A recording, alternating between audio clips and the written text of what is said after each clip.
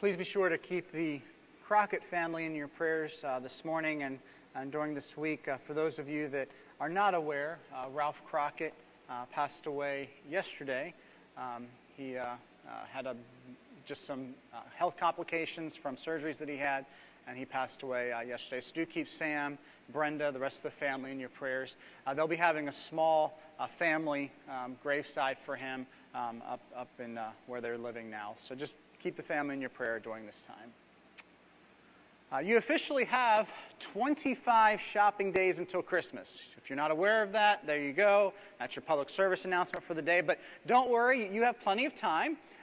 We also have the added benefit, and for those of you that, especially during the pandemic, have taken probably some advantage of this, that we can actually shop now any day, any time of day, day or night, doesn't really matter. We just wait for the packages to arrive in the mail. I was looking at statistics about this. According to the Washington Post, this is astounding to me. The UPS will ship somewhere around 750 million packages this holiday season. Ryan's thankful that he's in freight and not small packaging during this season of the year. 750 million, that's just a crazy amount of packages. If you have family or friends that maybe you're looking for the perfect gift for them, I have a couple of options. For those of you especially that like to get things in the mail, have you guys ever tried the Gift of the Month clubs or those monthly clubs? I've tried them for fishing, but a lot of the lures and things, they just don't work for me. I don't know. But for about $50 a month, you can sign up for one of these Gift of the Month. That they mail you these things. I found one that was called the Bacon of the Month Club. I was like, really? Bacon of the Month? Interesting. For the recipient, if you sign up for this, will receive 2 one-pound selections of artisan bacon every month, just in the mail. There you go, just bacon in the mail. There's also some of the odder ones I found. I don't know. There's a Pickle of the Month Club. I don't know why anybody, I don't know any pickle connoisseurs out there, but a Pickle of the Month Club. Even a PB&J of the Month Club. I don't even know how that would work. I'm not going there. But I mean, I'm just thinking children anticipating the arrival of their peanut butter and jelly sandwich in the mail. I don't know. I don't know what to do with that. Back in 2003, there's a story, CNN ran a story on this. There was a man who actually attempted to ship himself home from New York to Dallas in a crate. He had packaged himself in a crate. Somehow he actually made it. I don't even know how that would work, but somehow he actually made it home. Unfortunately for him, in the final delivery, the delivery man saw through the cracks that there was a person in the crate and called the police. And unfortunately, this guy had outstanding warrants, so he was arrested. So it was kind of an easy arrest there. Anyway, Christmas is a time of waiting. It's a time of expectation. As we wait and prepare ourselves, I thought about thinking about the idea of preparation. And really, most of our life is spent in some sort of waiting and preparation, when only a small percentage of our life is actually the experience or the celebration or the actual doing. Most of our life is spent in the preparation. For those of you that just had Thanksgiving, how much time did it take to prepare the meal? I know in the house that we went with my mother-in-law, it was like all day, and actually some of the night before spent preparing this meal. And then how long did it take to eat it? Like 20 minutes, you know? And so when we really think about it, that's really kind of how life is. We're just waiting and preparing for stuff. How many of you like camping? Any campers out there like camping? I don't like camping. I grew up camping. Sorry, Mom, if you're watching this online. I don't like camping anymore. I don't do it. Roughing it for me is Motel 6. That's just the way it works. But when you go camping, if you really think about it, what are you doing? You're preparing. You're preparing the fire. You're preparing the tents. You're preparing the meals. You're preparing. That's most of what camping is about. And so when we think about it, we really shouldn't be surprised that life is really mostly about waiting and preparing. Some actually have said that preparation is the point. I don't know if you've ever heard that before. That preparation is the point. Our Christian life, what is it? It's preparation for eternity. The best use of our time here on earth is to prepare our hearts, becoming more like Jesus, to help other people get prepared to meet Jesus in heaven. The primary point of the Old Testament was preparation for one moment. Some scholars have identified what they call the proto-evangelium. It's really what the the word breaks down into two different words, a compound word. First is that protos, and then evangelion is the good news of the gospel, and it's a word that we combined, and it really is the first declaration of the gospel. You can actually look it up. It's in Genesis 3:15. It's what we call the proto-evangelium. It takes place directly after Adam and Eve sinned. God actually addressing the serpent said this. He said, "I will put hostility between you and the woman, and between your offspring and her offspring. He will strike your head, and you will strike his heel." The work that the serpent began, that expressed through Adam and Eve's choice to sin, would one day be crushed through the arrival of her offspring. The offspring, of course, is the one that Christmas is all about. From the moment of the first sin, the entire Old Testament prepares and points to the moment when the Savior, when the Messiah, came to save us from the curse of sin. The law and the sacrificial system, it showed us our need for a Savior. The slavery and the sorrow of the Israelites point to the bondage that we all face before we put our faith in Jesus. The prophets, they looked for and they longed for the coming of the Messiah. 700 years before Jesus was born, the prophet Micah was inspired by God to write this, Micah 5:2. He said, "Bethlehem Ephratah, you are small among the clans of Judah. One will come from you to be ruler over Israel for me. His origin is from antiquity, from ancient times." The one from ancient times that Micah wrote about has more than 100 different names in the Bible. He's called the Alpha and the Omega. He's called the Word of Life. He's called the bright morning star, the light of the world. He's called the I Am, the Ancient of Days. His name is Jesus. His name is Emmanuel, God with us. And when Jesus arrived, he came humbly and quietly in a small, forgotten town, Bethlehem, that didn't even have a proper room for his arrival. But this morning, we're not going to allow the circumstances that he chose to fulfill these prophecies confuse us on who the child actually is. He's the Ancient One, the Creator, the author and the giver of life. He is the Word of God. And so for hundreds of years, the Israelites and the prophets, as we sung about this morning, O come, Emmanuel, they looked for him and they waited for his rescue. So Advent is the time that we wait and prepare. We wait for Christmas. We prepare for Christ's arrival. As the prophets waited for Jesus' arrival, we wait and prepare for his second coming. In some way, we know that Micah, Isaiah, Moses, and so many who looked for Jesus, we know what they went through. Like them, we know that Jesus is coming again, but we don't know when. So like them, we need to prepare our hearts to receive and grow in him now, and anticipate one day when we will meet him face to face. We don't know when he'll come, but one thing I am confident of, we are in the last days. I believe we will soon witness his arrival, so we should prepare for his coming. How do we prepare? That's the question. How do we prepare? First, preparation begins with repentance. Preparation begins with repentance. You might say that John the Baptist was the last prophet who had to wait for Jesus' first arrival. And he showed us how to prepare our hearts for Jesus in our lives and how to prepare our hearts for his return. Look at the words of John the Baptist that were recorded in Matthew chapter 3. This is what John wrote. He said, "Repent, because the kingdom of heaven has come near." In verse 8, John writes, "Therefore produce fruit consistent with repentance." Verse 11, "I baptize you with water for repentance." John's message was one of repentance. He said, "I baptize you with water for repentance, but the one who is coming after me is more powerful than I. I'm not worthy to remove his sandals. He himself will baptize you with the Holy Spirit and fire." John the Baptist told us how to prepare our hearts for Christ's coming, and it's through repentance. Repentance in its simplest definition means to turn. And that's a very simplistic definition, I know, but it's just one that's easily remembered. Repentance is to turn. You see, John isn't calling out to people and telling them to repent, saying this, well, you better start feeling really guilty about all the things that you've done. That's not what John is saying. John is not saying, I want you to feel really bad about yourself. That's not repentance either. Repentance certainly can begin with feeling bad about something, but John is saying something completely different. He's saying, change, turn, change your approach, adjust what you're doing, reconsider how you think about things. Begin to think and act differently than what you are right now. It begins with repentance. Advent gives us an opportunity to consider our approach and make a change. Is this Christmas going to be like all the rest?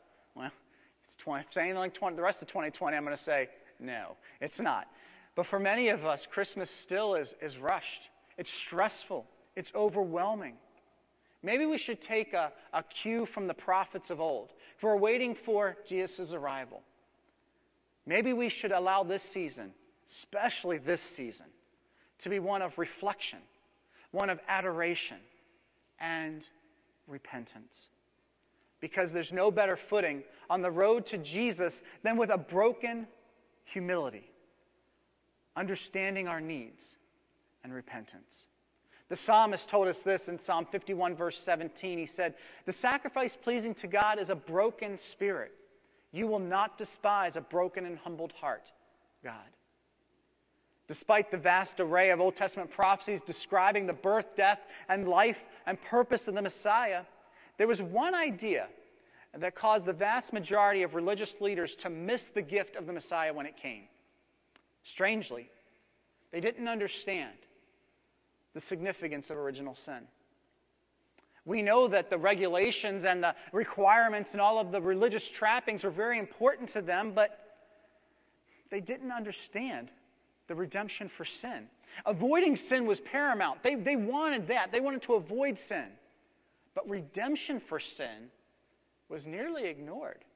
When they looked for salvation, they weren't really thinking about their need for salvation from sin. They were looking for a different type of salvation. It is so tempting for us today to fall into the exact same trap. Looking for salvation from foreign rule or oppressive government. That's what they were looking for. Their mistake was in the mission of the Messiah. And that's why they missed it. And so it is so important for us not to make the same mistake. It is so tempting. Let us remember that we are in desperate need. Although our feelings may tell us otherwise, our biggest need isn't paying our bills or figuring out how to pay for Christmas or whatever it might be. We're not so looking for a desperate way to get everything done that needs to be done before Christmas. We're desperate, and the world is desperate for a Savior to cleanse us from our sins once and for all. We are in need of the Messiah who came to die. Preparation begins with repentance. Preparation also increases expectation. Have you ever considered how you would prepare? Maybe for work or for school, for some of you online, whatever it might be. Some of the preparation might be different right now. But have you ever considered how you would prepare if you expected Jesus to be sitting there when you arrived? If this morning you really thought in your mind, when I come to worship this morning, God Almighty is going to show up. How would you prepare? Would you do something differently? How would you have spent your time this morning if you knew the Holy Spirit was waiting for you to tell you something amazing if you were ready to listen? If you really believed that you were living in the last days, would you do things differently? If we had such expectations, I imagine it would affect our preparation for each season, for each day. Because here's the reality. Jesus indeed will be at your work tomorrow. He will be at your school. He will be at home when you get there this afternoon. God is always ready to meet you as you reach out to meet Him. God's word is active and it's alive, and God is willing to speak to you if you're ready to listen. Remember, he is called Emmanuel, God with us. And he is here now. He was here with us yesterday, and he will be with us tomorrow. And this knowledge should change how we prepare. How we prepare for our work, how we prepare for our school, how we prepare for church, how we go about our lives. Preparation begins with repentance, but preparation also should increase our expectation. Third, preparation brings fruit. Preparation brings fruit. There is one test. It's the demonstration of whether or not you really have repented. You ready? Your behavior changes. Your behavior changes. That's the test of whether or not really, if repentance has come into your life, if you've really trusted in Christ, if you've really repented of your sin, your behavior changes. See, if a person commits a sin against you and apologizes, right, but then goes out and does the exact same thing again, has the person really repented? And you would have to say, no, of course not. We're not talking about forgiveness here. Forgiveness is found in the strength of the cross, not the strength of our apologies, the strength of our will. We're talking about repentance. The person who has apologized, maybe they felt really sorry about what they did. Maybe the person didn't want to do what they did again, but the fruit shows whether a person has actually had any change of heart whatsoever. And in the same way, the fruit of our lives shows our preparation through repentance. Sometimes the change is incremental, and sometimes it takes a while before it's complete. But if you're not walking away from sin, you haven't repented. If you're not turning away from sin, then you've not repented. I think about the difference between feeling sorry and repenting is found in we really understood how ugly and how damaging sin really is. We're sorry, but the need the sin has met in our lives has a different effect. The draw the sin has in our life, the habit that we have built up is actually stronger than our repulsion to the sin. Have you ever wondered why people have to reach rock bottom before they actually turn around? This is why. This is why. We have to see the real impact and the ugliness of sin. Its ugliness has to be great enough for us to say, I'll do whatever it takes to never go there again. Lord, please help me. Show me where I can go. Show me what I can do to turn my back on this and be free of it. See, our sincerity is proven in the way that we live, the help that we seek, the prayers that we offer, and the choices we make. Do you want to know if you're preparing for Christ's coming? I get this question sometimes. Pastor, how do I know that I'm doing the right things and going about the right way and preparing and making sure my life is the way it should be? Just answer this question. It's really straightforward. It's simple. Is my life bearing fruit? Is my life bearing fruit? That's why those fruits of the Spirit that we studied earlier this year and part of last year was so important. Is my life bearing fruit? It's not about a test about whether or not to be saved. That's not what it's talking about. The test for salvation is in Romans 10, 9, and 10. If you confess with your mouth Jesus is Lord and believe in your heart that God raised him from the dead, you will be saved. One believes with the heart, resulting in righteousness, and one confesses with the mouth, resulting in salvation. Everyone knows John 3:16 says, "For God loved the world, that he gave his one and only Son, so that everyone who believes in him will not perish, but have eternal life." The test for a heart that is active in their preparation to meet Jesus is a test of whether or not we are seeing fruit in our lives. Are we seeing fruit in our lives? And there's a lot of varieties of fruit. Increased service, a closer relationship with God, a greater ability to encourage and to care for others, a strong family life, victory over sin, greater peace, deeper love.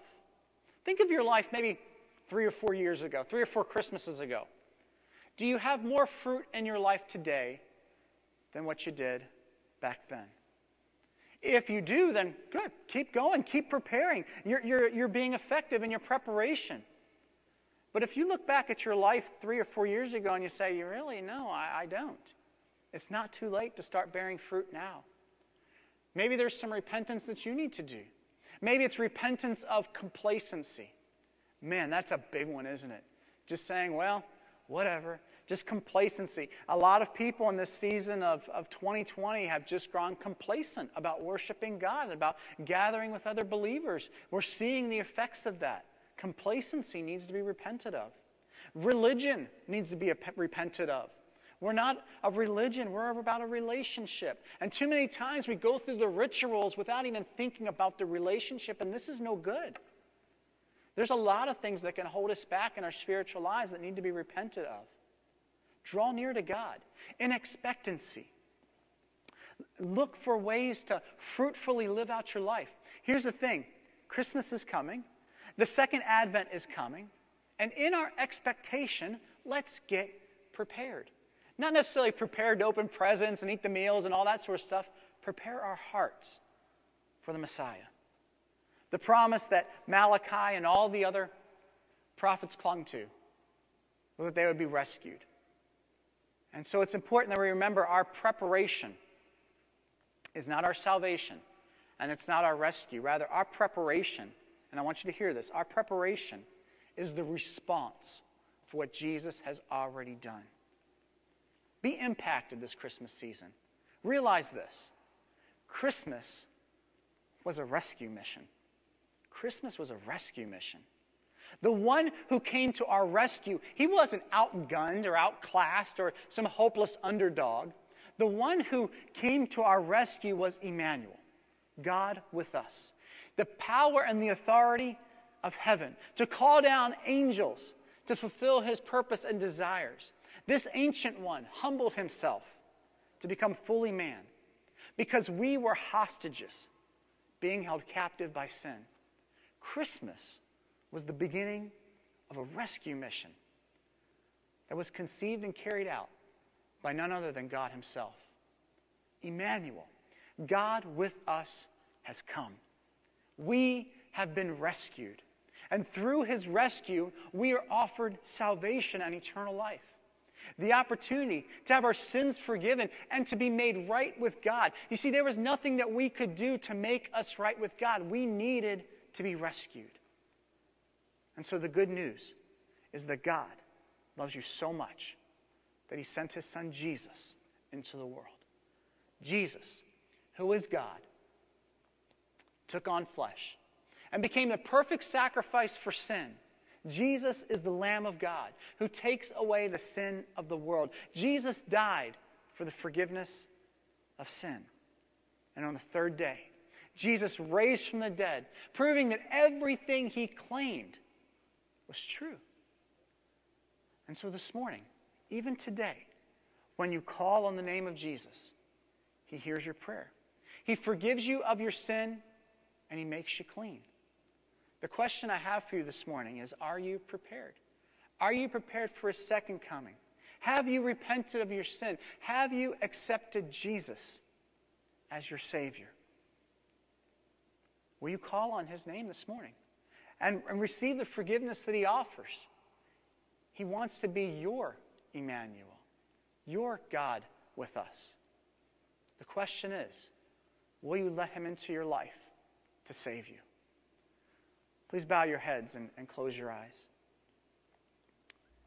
If you're here this morning and you've never asked, never accepted Jesus as the forgiveness of your sins, you've never repented, you're living the way you want to live. You haven't given much thought maybe to it, but today, you know what you need to do. You need to repent of your sin and turn to Christ. Pray with me. Heavenly Father, forgive me for my sins. Make me clean. I ask Jesus to be my Savior and the Lord of my life, first in every way. My life is not my own. I give it to you. Thank you for new life. It's in Jesus' name I pray. With heads bowed and eyes closed, if you prayed that prayer for the first time, repenting of your sins, accepting Jesus as your Savior, would you raise your hand? Is there anyone here this morning prayed to receive Christ? If you're online and you prayed to receive Christ, there's a number that you can text on the screen. Text that number. Let us know of your decision so that we can pray with you, so that we can guide you in what it means to follow Christ. Is there anyone here this morning present prayed to receive Christ? Father God, we thank you for sending Jesus to rescue us from our sins, to redeem us. In the response and in preparation for our home in heaven, we pray the prayer of David in Psalm 139. Search me, God. Know my heart. Test me and know my concerns. See if there's any offensive way in me and lead me in the everlasting way. It's in Jesus' name we pray. Amen. Use this time of response here at the end of this worship service to spend some time talking with God about what's going on in your life. Use this time. Don't waste these moments with God. Examine your heart. Examine your life. Is there something that you need to repent of? Is there something that you've not thought of and it's coming to mind right now? Use this time. Don't waste these moments with God. Normally we stand for the time of response, but I've kind of liked the stillness of sitting and the stillness of saying this is time for us to reflect. Maybe even kneel before God. There's space between the rows now. You can use that. But the point is, use this time to respond as the Holy Spirit is leading you as the praise team sings.